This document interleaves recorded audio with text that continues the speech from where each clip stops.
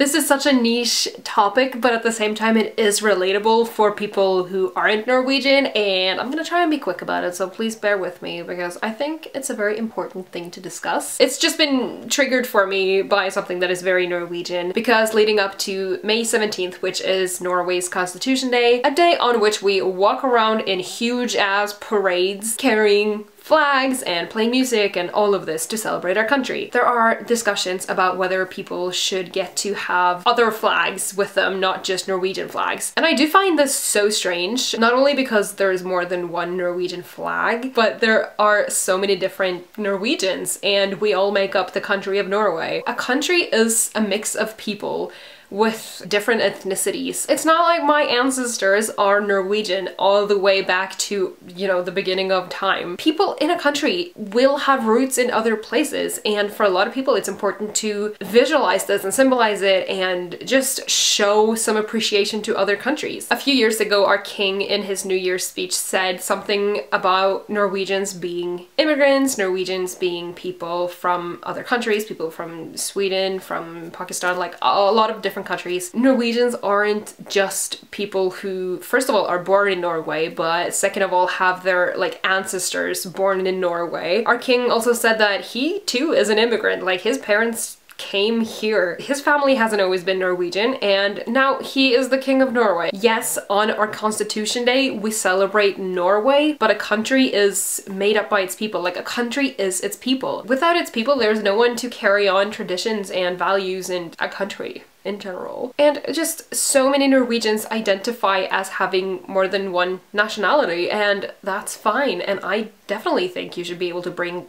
more flags with you, because that just shows it's like a celebration of diversity, which is also something that Norway is. It's obviously not the most diverse country, but it is becoming more and more diverse, and I think that's something that we should celebrate. And for a Constitution Day, I think that's a great time to celebrate it. So it's a great day to visualize that Norway consists of more people than just ethnic Norwegians, which, what even are ethnic Norwegians? Like, come on. Because like any country, there is racism and discrimination, and I think diversifying a day that so many people appreciate and hold in high regard, I think that's a great idea. I just don't understand people's reasoning for not having more than one flag. Right now, people are also talking about whether people should be allowed to bring Ukrainian flags to show support, and I saw one comment.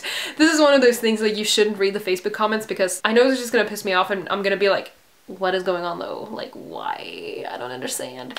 Because people don't even have a reason for why they're saying it. It's just like, Norway's Constitution Day is for Norwegian flags only. And it's like, okay, but why? Like, please give me an actual explanation. But I saw a comment that said that we already do enough to support Ukraine, so we don't need to bring the flags in the parade. And I'm like, okay, yeah, because there's a bar, like there's a limit to how much support you should give. You don't need to give too much, because there is such a thing as too much. You know, don't bring politics into a Constitution Day, because that has nothing to do with politics at all. For a country to become independent and have a constitution has nothing to do with politics at all. It's not really the same thing, but after the World Cup I made a video about how you shouldn't get to pick and choose when you include people because of the missed penalties, and people were just saying how the players weren't English, and it's like you'll claim them when it's in your benefit, like when they play well, but when they make mistakes, or you can't expect people to score every time, you know? People were saying how they weren't English and shouldn't be on the team and all of that, and it's like, well, you're either inclusive or you're not. If you're gonna include people, you need to include them all the time. It can't just be like, well, you get to, you know, appreciate your own culture and share it with us, but not on the Constitution Day, because that day is ours. No.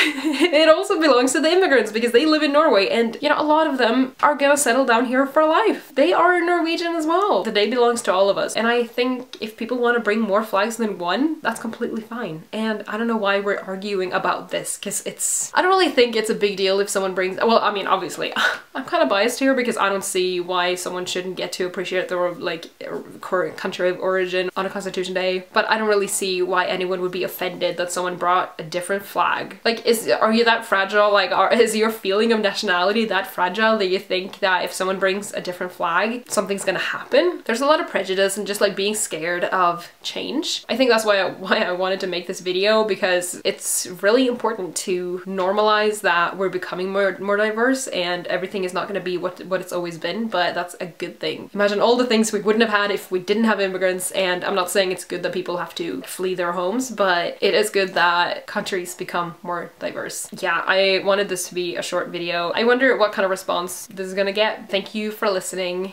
and I shall see you when I see you. Keep it the good vibes. Bye!